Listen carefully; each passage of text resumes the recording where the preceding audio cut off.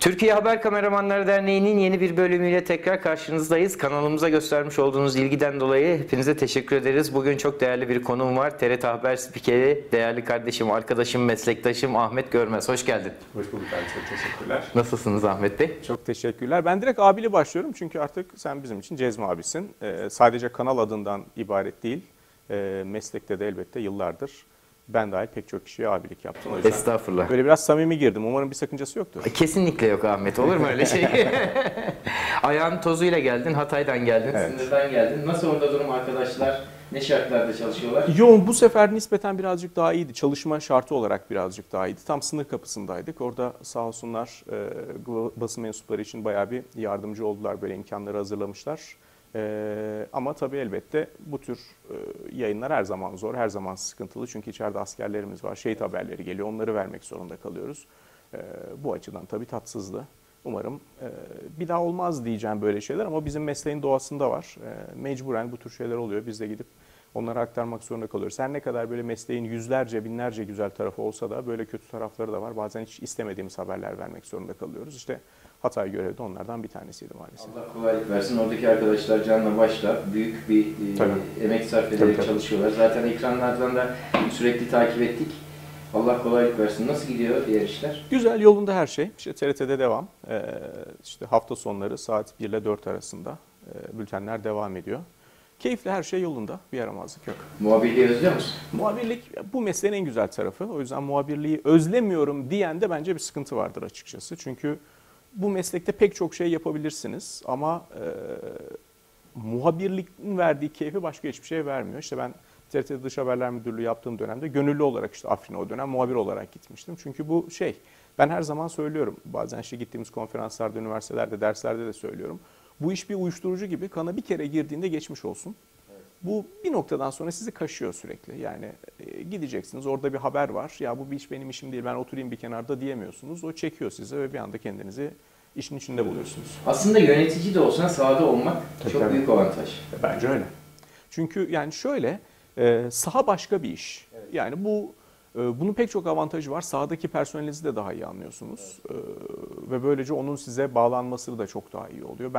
O yüzden benim gördüğüm pek çok iyi yönetici, geçmişte muhabirlik geçmişi olan yöneticiler mesela. Çünkü onlar bir şekilde anlıyorlar çoğu zaman. Ama sen TRT Dış Haberler Müdürlüğü döneminde de hep sahadaydın. Yani Evet, çünkü dediğim gibi hani benim için doğru olan o bence. Çünkü yani muhabirleri tek başına sahaya sürmek güzel bir şey. Çok yetenekli muhabirler var TRT'de. Ama işte biraz önce söylediğim şey, ben duramıyorum. Orada masanın üzerinde işte oturup o insanların haberlerini geçmek, okumak güzel ama bir noktadan sonra şöyle diyorsunuz, ya ben de orada olayım. Hem oradaki personeli desteklemek hem dediğim gibi hani kan çekiyor orada durmayı. Arkadaşların dilinden daha iyi anlıyorsun. Bence öyle. Daha iyi Bence öyle, evet. Onun sıkıntılarını biliyorsun çünkü sahada sen de çalışıyorsun. Tabii yani aynı sıkıntıları. Zaten yıllarca sen sahada çalıştın. Biz seninle de uzun süre aynı büroda çalıştık. Aynı televizyonda çalıştık. Defalarca görevlere gittik yani. Çok keyifli görevler oldu. Çok keyifli görevler oldu. Tabii. Onlarcası var ya. Şimdi mesela saymaya kalksak, şimdi gelirken onu düşünüyordum. Cezmi abi de böyle anılarla girmeye kalksak ne anlatacağız diye. Böyle bu onlarca bölüm yapmamız lazım yani. Ya şimdi şöyle bir şey var. Meslekteki herkes bilir. Özellikle hani böyle yeni arkadaşlara da anlatayım burada. Şimdi bu gazetecinin en güzel tarafı hikaye kısmıdır. Ya orada beklemeli işler çoktur. Zaten böyle muhabbetler de o aşamada kurulur ve böyle beklemeli işlerde hikayeler anlatılır. Ankara piyasasında en çok anlatılan hikayeler Cezmi abinin hikayeleridir. Herkesin mutlaka böyle yüzünü gülümseten hikayeler vardır. Bizim de bir sürü hikayemiz var.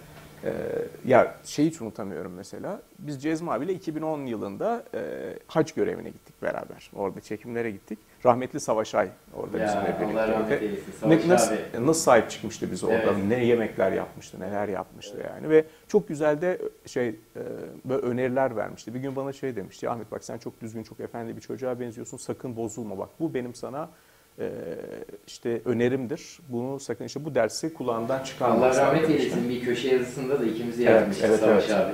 Evet aynen öyle yani. Onlar unutulmaz şeyler. Çok profesyonel bir insandı. Ya öyleydi biz. İşte gözaltına alındık 3 defa orada. Evet, bir tanesinde rahmetli Savaş abi kurtardı bizi. Hem o hikayesini anlatalım. Şimdi tam Mekke'de Kabe'nin etrafında çekim yapıyoruz. O bölgede de çekim yapmak yasak. Şimdi çekim yapmanın yasak olduğu noktada Biz kamerayı çıkardık, işte hızlıca bir anons çekeceğiz, kimse fark etmez sanıyoruz. O arada böyle bir yerden, boşluktan, nereden çıktığını anlamadığımız yerde bir polis çıktı ortaya. Şu Cezmi abinin kamerasını aldı elinden falan. Sonra işte biz böyle, adam bizi aldı bir yere götürüyor. İşte rahmetli Savaş abi, o zamanlar sesinde de sıkıntı vardı. Böyle işte Türkçe imdat diye bağırmaya başladı. Hırsız var diyor. Lan nereden geliyor bu ses? Döndü. İşte bizi gözaltına alan polisin koluna girdi ve işte hırsız var, cüzdanımı çaldılar diye götürdü bir tarafa. O arada tabii Cezmi abiyle bize bakış, biz kaçtık gittik orada. Evet, görüntüyü kurtardık. Tabii görüntüyü kurtardık, o anonsu kurtardık. Öyle. Şey vardı sonra. Genç arkadaşlar nasıl görüyorsunuz? Genç arkadaşlar güzel anılar var. Bir tanesi şimdi. Ya o dönem 2010 yılı, bilmiyorum, belki de izler bu görüntüleri. İşte bir tarafta haç haberleri yapıyoruz ama işte o zaman böyle tabii çalıştığımız kanal Prime Time kanalı. Evet. ATV'de çalışıyoruz beraber. Tabii her gün haber yapmamız gerekiyor. Yaptık gerçekten de. Biz 29 gün kaldık ve her gün haber yaptık. Tabii. 29 günde 30 haber. Artı birimiz vardı hatta, çok iyi hatırlıyorum. Tabii bir noktadan sonra magazinsel haberler de yapıyoruz. Şöyle bir haber geldi. İşte Kibariye işte hacca gelmiş. İşte kutsal topraklarda. Ama demiş ki ya arkadaşlar, hiçbir basın mensubuna haber vermeyin. Hani ben burada sonuçta kendi ibadetimi yapacağım. Ve biz de Prime Time muhabiriyiz. Öğrendik bunun haberini. Gittik, yaklaşmaya çalışacağız. Birkaç kez haber gönderdik. Yok dedi. Şimdi hem onu rahatsız etmememiz lazım hem de bir şey yapmamız lazım. Şimdi ismini vermeyeyim, bir kameramanımız gitti Kibariye'ye. İşte ben üniversite okuyorum Suudi Arabistan'da. İşte birkaç soru sormak istiyorum size dedi. Ondan sonra işte ilk bir girizgahı yaptı. Sonra İşte magazine dönmeye başladığı zaman Kibariye dönüp şöyle diyor. Ya sen benimle röportaj yapmıyorsun değil mi diye. Ondan sonra yok ben üniversite öğrencisiyim diyor. Ondan sonra Kibariye'nin dönüp cevabı şey. Sen emin misin üniversite öğrencisi olduğunu? Nasıl üniversite öğrencisin? Çünkü hani söz konusu isim. Cezmi Bey üniversite öğrencisi olarak Kibariye'de çok güzel günler. Güzel günlerdi. Çok güzel anılarımız var. Hemen hemen dünyanın her yerinde ve Türkiye'de her yerinde birlikte seninle çok göreve gittik. Tabii. Koy koy. Sektörü nasıl görüyorsun? Sen artık haber spikerisin ama masadan geldin, sahadan geldin, işin damarından geldin. Nasıl gidiyor? Genç arkadaşlar... Ya şöyle, zaman zaman böyle genç arkadaşlarda bir umutsuzluk görüyorum ben. Evet.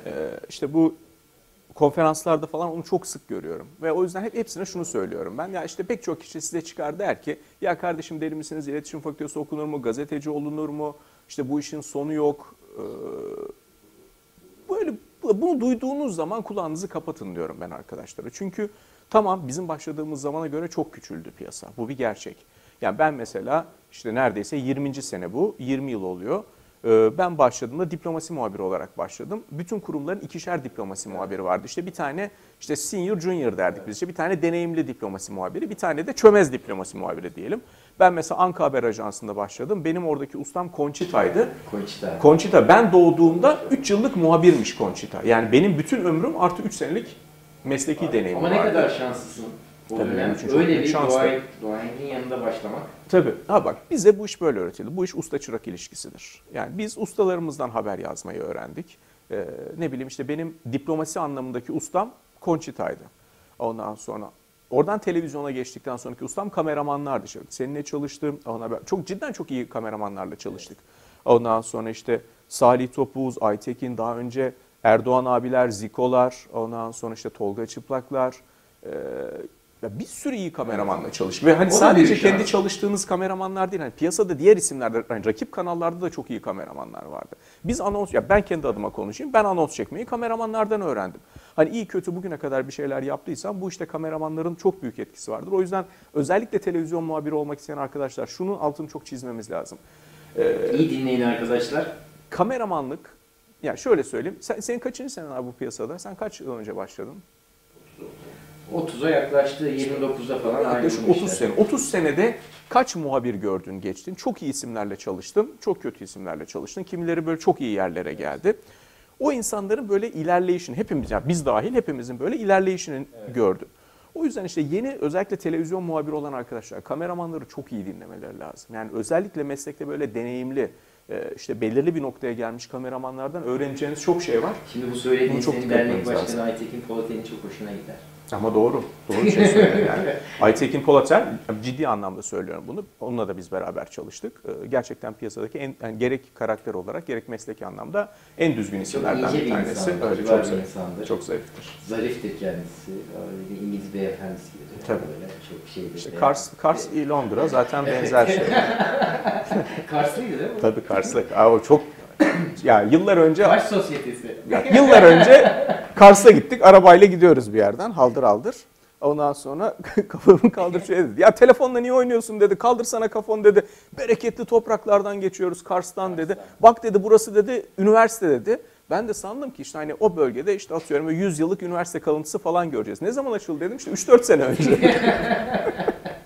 Yani dedim ki dur gözünü seveyim. Yani hani ben de tarihi bir yerden geçiyoruz. Çok seviyor, çok bağlı ama helal olsun, ben çok saygı duyuyorum. Zaten kendisi Kars'ın ileri gelenlerindendir. Tabii Eşraflarındandır. Polateller diyelim biz ona. İyi bir arkadaşımızdır. Bu az önce söylediğin genç arkadaşlar, haber kameramanları, abinizin... Tabii. Çok önemli. Çok önemli o. Ya gerçekten biz bütün arkadaşlarımız, o az önce saydığım tüm arkadaşlarımız bu sektörde çok kişiye referans olmuştur. Tabii. Yani ilerlemelerine katkı sağlamıştır. İş öğretmiştir. Tabii. Evet. Anons çekme nasıl olacak? Canlı yayınlarda o yayınlar nasıl yapılacak? Yani ben ilk başladığım yayını işte yıllar önce geçenlerde buldum. Böyle omzumu kasmışım kendimi böyle işte omuzlar yukarıda.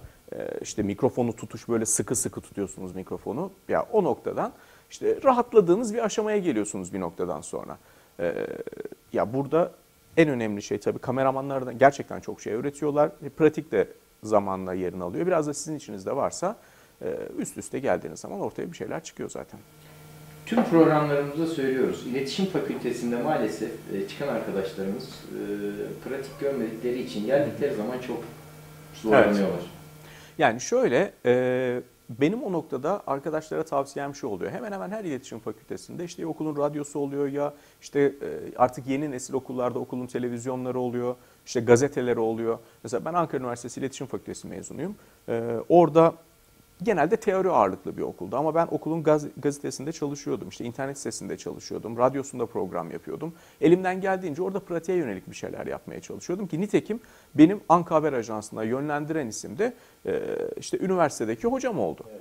Ya işte bak böyle yetiştirmek üzere diplomasi muhabiri arıyorlar. Sen gider misin oraya dedi. Gittim. İşte 2 ay o bir deneme süreci vardı. 2 ayın sonunda da başladık. Böylece piyasaya girmiş olduk.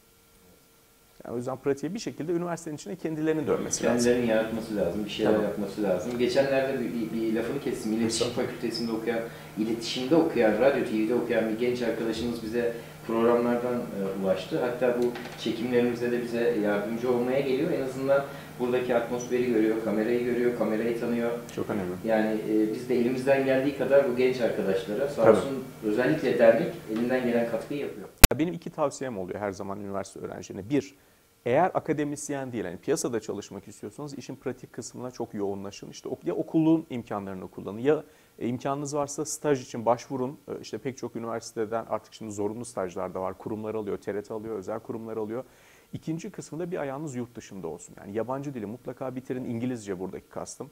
İngilizceyi gerçekten hani çok sağlam bir İngilizceniz olsun. Mümkünse ikinci yabancı dil ama yoksa İngilizceniz olsun ve dünyada ne oluyor? İşte bir ayağınız yurt dışında olsun. Orada nelerin olup bittiğini bilmeniz lazım. Çünkü hani artık Türkiye dünya ile çok iç içe girmiş bir ülke. O yüzden basın da dünya basınıyla çok iç içe gelmiş. Oradaki bir gelişme bilin ki birkaç yıl sonra Türkiye'yi de etkileyecek. O yüzden arkadaşların o noktada da bakar olması önemli. Şunu gözlemliyorum. TRT Haber'de genç bir kadro var. Evet. Ve son aylarda hatta son bir yılda TRT Haber'in takip ettiğim kadarıyla reytingleri de çok yüksek. Tabii yani yanılmıyorsam son 13 aydır aralıksız lider kapatıyoruz her ay izlenme oranlarında. Bu çok iyi bir oran. Ya bu kadar aralıksız devam etmesi çok iyi ama dediğiniz gibi çok genç, çok dinamik bir ekip var TRT Haber'de. Ve şöyle bir yaklaşım var. Hani işte yöneticilerin de bize söylediği, işte son dakikayı ilk veren kurum biz olmalıyız ama doğru bir son dakika vermemiz lazım. O yüzden işte bu anlamda pozitif anlamda söylüyorum bunu. Saldırgan bir yayın politikası var. İşte nerede bir son dakika gelişmesi var hemen tak tak tak oraya gidiyor. İşte İdlib'de ben 1 ay kaldım ama işte süreç çok hızlandıktan sonra Hatay sınırında mesela 6 spikerle çıkarma yaptık biz oraya. 21 saat aralıksız canlı yayınımız vardı orada. İşte gece saatlerinde gece 3 ile sabah 7 arasında sadece Ankara stüdyoya devrediyorduk. İşte orada nelerin olup bittiğini işte TRT Haber'den öğrenmesi için izleyenlerin elimizden geleni yapmaya çalışıyoruz. Ama TRT Haber'in son dakikaları hep zaten süzgeçten geçmiş, Tabii. kesin. Tabii. Doğrulanmamış son dakika vermemeye Aynen çalışıyoruz. öyle. Çünkü yani şöyle bir durum var. Şimdi ben daha önce özel kanallarda da çalıştım, özel haber kanallarında da çalıştım. Onlar her biri elbette işini çok ciddi bir sorumluluk içerisinde yapıyorlar. Ama mesela bir özel kanalda son dakika yanlış girdiği zaman o kadar dikkat çekmez. Ama TRT Haber'de bir yanlış son dakika girildiğinde ama işte TRT de verdi olur. O yüzden bunun sorumluluğuyla yani hem herkesten önce vermeniz lazım hem de herkesten önce doğrulayarak vermeniz gerekiyor. Lazım. O çok çok önemli bir iş. Evet. Ahmet, ayağına sağlık, geldin. Şöyle unutamadığın bir anı var mı? Anılar çok var. Yani hani anılara girersek bitiremeyiz. Yani şu neler var mesela? İşte biraz önce bahsettik. Aytekin POLATEL'le beraber Somali'ye gittik biz. 2011'di yanılmıyorsam. İşte açlık krizi, çok büyük problemler var. Aytekin POLATEL'in orada çocuklara şefkatle Tabii. o fotoğrafları biliyorum ben şu an hafızamda. Tabii işte o çocuklara meyve suyu falan verdiği şey. Biz hani o kadar uzun zamandır oraya uçak inmemiş ki biz Somali havaalanına indik. Uçağın kanadı yandaki ağaçlar, dallar ağaç olmuş. Uçağın kanadını vurduk oraya inerken mesela. İndik işte uçağın kanadı hasarlı. Sonra işte Türkiye'den yeni bir uçak geldi. Biz o uçağı orada bıraktık. Diğer uçakla döndük vesaire. Onlar var. Sonra işte defalarca gözaltına alınma hikayeleri var. Dünyanın dört bir noktasında. İşte İran'da Tolga Çıplak'la beraber gözaltına alındık. Ondan sonra işte Suudi Arabistan'da seninle beraber gözaltına alındık. Sonra tabii bunlar işin keyifli anlatılacak kısımları. Keyifsiz bir sürü yeri var. Ben dünyada 5 ülkede savaş izledim. Hani oralarda gördüğümüz şeyler çok da böyle hani mutluluk verici haberler değil ondan sonra. Ama mesela onun bambaşka bir bağı oluyor işte. Taşkın'la, Sadık'la Gazze'de görev yaptık ondan sonra. İşte seninle Suriye sınırında birlikteydik. Yani bu işler ilk başladığı zamanlarda işte sınırda beraber görev yaptık. Ya bu mesleğin en güzel tarafı şu. İyi ya da kötü anlatacak o kadar çok hikayeniz birikiyor ki. Yani dediğim gibi işte hikayelerle ilgili biz belki ilerleyen dönemlerde ya da işte bu Cezmi Abi Soruyor'dan sonra bunlar da yapılabilir. Hani hikayeler kısmı işte bu şeylerin hikayeleri. Olabilir. Ya gerçekten kitap olur bu işten. Yani o kadar güzel hikayeler çıkıyor, o kadar böyle keyifli anlatılacak şeyler oluyor ki bunlar dediğim gibi bambaşka yayınların konusu olur yani. Aynen. Ben dünyaya bir daha gelsem haber kameramanı olurum. Kesinlikle. Ben her zaman onu söylüyorum. Bana 100 defa üniversite oku deseler, 100'ünde de iletişim fakültesinde okurum. 100 defa meslek seç desinler, 100'ünde de muhabir olmak isterim. Ben her zaman anlattığım şeydir bu benim. Dünyanın en güzel mesleği bu. Aynen. Zor ama en güzel Zor mesleği. ama güzel. Ahmet, ayağına sağlık. Çok teşekkürler. Çok keyifli bir sohbet oldu. Ben de Bizi çok keyif kırmadın. aldım. Estağfurullah her zaman. Bu Hatay'dan sonra yorgun geldin Ya her zaman. ama bizi de kırmadın. Ya estağfurullah. Çok sağ ol. Ben teşekkür ederim. Bir bölümün daha sonuna geldik. Türkiye Haber Kameramanları Derneği'nin YouTube kanalını takip etmeye ve abone olmaya devam edin. Görüşmek üzere.